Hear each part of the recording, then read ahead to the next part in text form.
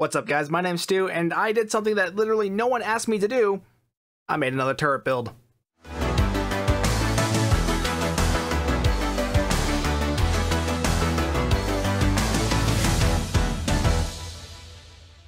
That's right guys, I made another lazy boat, and this one might be my laziest boat yet. That's because this version focuses more on pets. I'm running this on a flight deck carrier, so it'll feature 2 hangar bays full of Alliance fighter squadrons. It's an anti-proton build, so that means the return of my favorite console in the game, Sentry Mode, and the addition of the console off of the Alliance carrier, which is buffing both of those previous 2. Now, let's go take a look. I'm running this version of the lazy boat on the Miracle Worker flight deck carrier, aka the Discovery Constitution. That's the promo ship version. The seating on the legendary version doesn't quite fit what I need for this build. I actually picked this up as my event campaign reward for this year, which is kind of funny because this wasn't even on my top 10 list for that. I wanted this ship specifically because I wanted a flight deck carrier so I could have 2 hangar bays and 8 weapon slots. Its bridge officer seating affords me room for pretty much everything I need to stay on theme, and it's a Miracle Worker ship, which are great for energy weapon builds, because that gives me access to narrow sensor bands and mixed armament synergy. I also wanted to use this ship because it's absolutely gorgeous. Like I said earlier, this is an anti-proton build and also features Sentry Mode, so you've probably already guessed that I'm using Bowel anti-proton weapons. And here they are, a bunch of Bowel anti-proton turrets and the Bowel anti-proton Omni from the Lobi store. I like Bowel weapons because of their refraction proc. When I hit an enemy, a portion of that damage will refract off of it and hit another target. And with the set bonus from the Lobi store Omni and the console, the refractions will receive a buff. They'll deal double their damage and bounce to 2 additional targets instead of just 1. The rest of this is going to be pretty familiar as well. Up here I've got my usual setup for energy weapon builds, the Colony Deflector for its buffs to crit chance and crit severity, the Competitive Engines for the speed buff, though frankly I probably should have swapped that out because, you know, lazy boat. I'll have to look into that. Anyway, a Warp Core from the Fleet Spire. This is for its reduced weapons power cost, its buff to your power transfer rate, and the Amp mod, and the Discovery Reputation Shield for its damage buff against enemy shields. In the devices, energy amplifiers for the bonus damage buff to energy weapons, Deuterium Surplus for a speed buff, though again, not really getting much use out of speed because of Sentry Mode, Reactive Armor Catalyst in case I need a quick heal, Kobayashi Maru Transponder for the random buffs, and Red Matter Capacitor for the buff to my power levels. And because with 5 device slots, I'm kinda spoiled for choice. In the consoles, first is Lorca's Custom Fire Control for its buff to crit chance, weapons power setting, and shield pen. Even without its set bonuses, this is still a very powerful console. This comes from the Discovery Reputation. In the other Universal Console slot and my Tactical Console slots are a bunch of vulnerability locators from the Fleet Spire. These are here to buff my anti-proton damage and my crit chance. I've also got the DPRM and the Domino for their bonus damage buffs, the Assimilated Module for the crit chance and crit severity, plus my usual Lobi consoles, the Tachyokinetic Converter and Bioneural Infusion circuits for more crit chance and crit severity. Also from the Lobi store, the Bowel Link Sentry Coordination Matrix. This gives a nice buff to anti-proton damage plus some hull capacity, but is mainly here for the 2-piece bonus with the Omni Beam, which I went over earlier. And lastly, the 2 main features of this build. Sentry Mode from the Bowel Sentry ship, which allows me to summon in a bunch of Bowel Sentries that deal a bunch of anti-proton damage in every direction, at the price of being completely stationary. And Sensor Suppression Burst off of the Jarok Alliance carrier. This is here because it gives a decent crit chance buff to myself and the whole team, but gives an even better crit chance buff to all of my pets and summons. That includes my hangar pets and the Bowel Sentries from Sentry Mode. The idea of combining these 2 consoles together was the whole inspiration for this build, because you guys know how much I love Sentry Mode and how powerful it is, so I'm making it even more powerful by combining it with Sensor Suppression Burst. And lastly are a pair of Alliance fighter squadrons, also from the Jarok carrier. These are here because their focused assault will give some nice bonus damage buffs, and because they deal anti-proton damage, so they kind of fit the theme. Though I should note that them dealing anti-proton damage won't make a difference damage-wise, because hangar pets won't benefit from the Bowel 2-piece bonus, so they will not gain a refraction proc. For the specializations, I use my usual combo of Intel as my primary and Temporal as my secondary. Intel to gain access to space flanking, and Temporal to gain access to Entropic Rider. Now, space flanking probably isn't going to be super helpful for this build given how stationary I'm going to be for most of it. However, there really aren't any better options. I considered using Command as my primary to gain access to Achilles' Heel, but Achilles' Heel has a 30-second lockout. That is far too long to be of any use. Miracle Worker has too much focus on healing. Pilot's definitely not going to help a build that's designed to be mostly stationary. I did consider using Temporal as my primary and Strategist as my secondary, but I was worried that continuity could screw with Sentry Mode. Plus a lot of the buffs from Strategist are also reliant on getting a heal, and I generally don't use healing bridge officer abilities. So I decided to stick with Intel on the off chance that something would show its aft arc to me. The traits are also largely my usual setup for an energy weapon build. So that's Adaptive Offense for the crit chance buff that turns into a crit severity buff and then back, Context is for Kings for the bonus damage, Fleet Coordinator for the bonus damage based on my team size, Fragment of AI Tech for the energy weapon damage buff based on my control expertise, Innocuous for the crit severity buff and the reduced threat generation, Inspirational Leader for a chance to buff all my starship skills, Intel Agent Attaché to lower the cooldown of my captain's abilities, Superior Cannon Training to buff my cannons, remember turrets are considered cannons, Terran Targeting Systems for the crit severity buff, Unconventional Systems to lower the cooldowns of my universal consoles, and the Boimler Effect to help with the cooldowns for my bridge officers. In the starship traits, first is Emergency Weapon Cycle off of the Arbiter Battlecruiser. With this, every time I activate emergency power to weapons, I get a reduction to my weapons power cost and a buff to my firing cycle haste. Overpowered and Overgun does pretty much the same thing as the last trait, except it's triggered off of beam and cannon firing modes. Next is Superior Area Denial off of the Mirror Strikewing Escort. Every time I activate Scatter Volley or Fire at Will, my hangar pets will also receive both Scatter Volley and Fire at Will 1 at the same time. This is especially useful with the Alliance hangar pets because they have both a beam and a cannon weapon, so they'll be able to use both abilities provided by the starship trait. Terran Goodbye from the Mirror Warship. Anytime I kill an enemy, I gain a buff to crit chance and crit severity that stacks up to 3 times. The Ruin of Our Enemies from the Discovery D7. Every time I kill an enemy, I gain a stacking bonus damage buff, and with every 5th enemy I kill, I gain a reduction to my bridge officer cooldowns. And Withering Barrage off of the Tier 6 Defiant, and like 6 other ships. With this, the duration of cannon scatter volley is extended by 4 seconds, which lets me keep it active pretty much 100% of the time. For the space reputation traits, first I have Advanced Targeting Systems for the crit severity buff, Controlled Countermeasures for the bonus damage against controlled targets, Magnified Firepower for the bonus weapons damage, Precision for the crit chance buff, and Tyler's Duality for more crit chance based off my hull capacity. Next is the Bridge Officer training. In this Lieutenant Commander Universal seat and the actual Science seat, I'm using a bunch of unconventional systems triggers. Specifically, Tractor Beam, Jam Targeting Sensors, Scramble Sensors, and Photonic Shockwave. Normally I would use Gravity Well in this Lieutenant Commander spot, but Gravity Well only has a 135-degree arc, so it doesn't fit with the Lazy Boat theme. I'm also doing something a little different with the tactical seating than I usually do on my Lazy Boats. In this Lieutenant seat, first I'm using Fire at Will. Normally I use Beam Overload to buff my Omni Beam, but I was curious to see how Fire at Will would work with this setup. Additionally, Fire at Will will also trigger Superior Area Denial, so with this plus Cannon Scatter Volley, I'll have 2 triggers for it. Though honestly that's probably overkill because Superior Area Denial already lasts like 20 seconds. The base recharge on Cannon Scatter Volley is 25 seconds, and I'm going to get that lower with my cooldown management. I'm also using Focused Assault because I have a bit more tactical seating than I actually need. I mean, it is a universal seat, so I could change this to any of the others, but there really isn't anything from the other careers that's going to be helpful here either. It's also a command seat, but again, there really isn't anything helpful here at the Lieutenant level. I kinda wish this was on the Lieutenant Commander seat, that way I could use Call Emergency Artillery, just because it would feed more into the pet theme. But it's not, so I'm using Focused Assault for the bonus damage buff. Since Focused Assault stacks now and all my fighter pets are also using Focused Assault, that has the potential to be a good amount of bonus damage. In the Lieutenant Commander tactical seat, we've got Chemosite Lace Weaponry for some extra radiation damage with my weapons, Attack Pattern Beta for its debuff, and Scatter Volley 2 to buff my turrets because I can't fit Scatter Volley 3 on a cruiser. In the Engineering/America Worker seat, first we have Emergency Power to Weapons 1. This will increase the damage of my energy weapons, increase my weapons power, and trigger Emergency Weapon Cycle. Emit Unstable Warp Bubble because this is also an unconventional systems trigger. Narrow Sensor Bands 3 because it gives a bonus damage buff to my energy weapons based on the distance to my target. And Mixed Armament Synergy 3. If I fire one type of weapon while this is active, it'll buff all the other types. So if this is active and I fire my Omni Beam, it'll buff all my turrets. Or if my turret fires, it'll buff my Omni Beam. In the Duty Officer seating, first is 24 of 47. This gives a chance to max out all my power levels whenever I activate a tactical ability, or a chance to buff my crit chance when I activate a Miracle Worker ability. 27 of 47 for the chance at the crit severity buff. I have no intel seating on the ship, so I'm not getting that crit chance buff. Vincent Kish, a space warfare specialist with a unique ability. Activating a level 1 or 2 firing mode has a chance to be increased to the next level. So with this guy, I have a 25% chance to increase my Scatter Volley 2 to a Scatter Volley 3, and Fire at Will 1 to Fire at Will 2. Next are a couple of energy weapon officers to help increase my crit chance and crit severity, and 39 of 47 to help with the cooldown of my tactical and Miracle Worker bridge officer abilities. Now, normally this is the part where I show you the build in action in ISE, but today we're going to do something a little different. You guys have seen me do ISE a bunch of different times, you guys know how it goes. Kill the opening group, kill the transformer on the left, kill the transformer on the right, kill the gate, and kill the cube, and try not to leave any trash.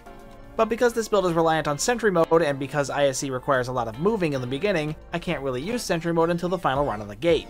So while I did parse this build in an ISE just to get a benchmark for its DPS, which I will go over the combat log for in a bit, I wanted to show off this build in a situation that shows why I actually like this type of build. So instead of ISE, I recorded a run of Dranuur Gauntlet.